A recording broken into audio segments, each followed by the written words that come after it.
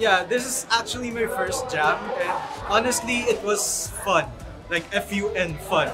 Our Ubisoft mentor, who was actually our teammate, really helped us a lot in terms of how would we design our code, how would we design this in terms of gameplay. He is a great help to us, especially in planning and executing the game perfectly to our standards.